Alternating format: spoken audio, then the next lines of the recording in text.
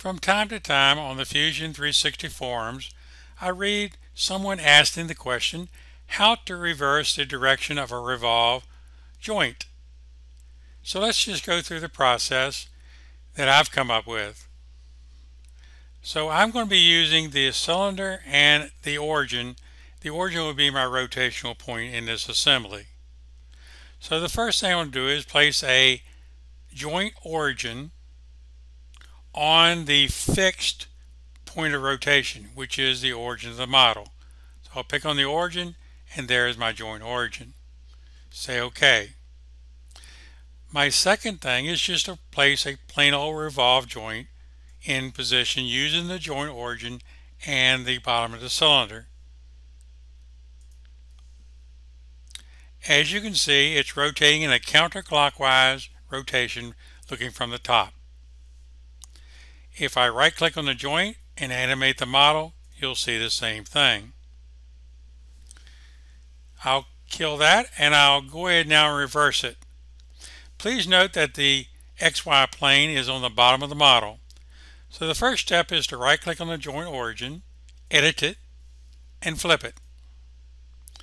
The problem with this, it flips it according to the XY plane, so I have to go to the revolve joint, edit it, and flip it also. Now you'll notice the arrow is pointing in the opposite direction. If I animate the model, you'll see that the rotation is a clockwise, looking from the top rotation. Now let's move into a larger model to show how this works. I'm now in a more complex model, and if I go into my joints, I find one called Drive Me that I put in, which is a revolve joint between this vertical cylinder and the base plate, or the pivot block, port block, excuse me. So if I right click on that and animate the model, you can see it's going into a clockwise rotation, and the wheel of course goes opposite. I'm going to stop that, and I'm going to suppress that joint.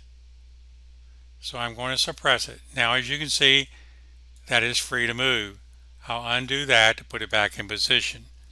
Now, as I mentioned before, the process is to first add a joint origin to the fixed component, which is the port block in the bottom.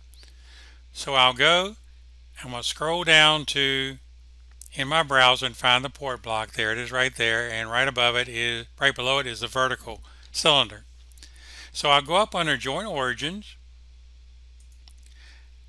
capture position. I'm going to then pick on the top edge of that port block and place it. As you can see in the port block, that joint origin has appeared right there. I'll leave it open because I'll need it later. The next thing I'm going to do is add a revolve joint back into the model, and it's got to be on the very bottom, that chamfer right there, and the joint origin. I can pick it from the browser and say OK. Now let's take a look at that. There's the joint I just placed. I'll animate the model. It's rotating in the same direction, clockwise, looking down the top of it, and the wheel is going counterclockwise. So let's reverse it. If I right click on the joint origin, the order makes no difference. Edit. I'll then go to flip.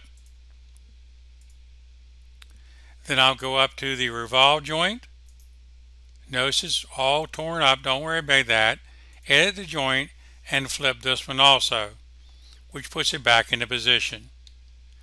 Now when I go over and drive that joint, you'll notice it's going in the opposite direction. It's going counterclockwise while the wheel is going clockwise.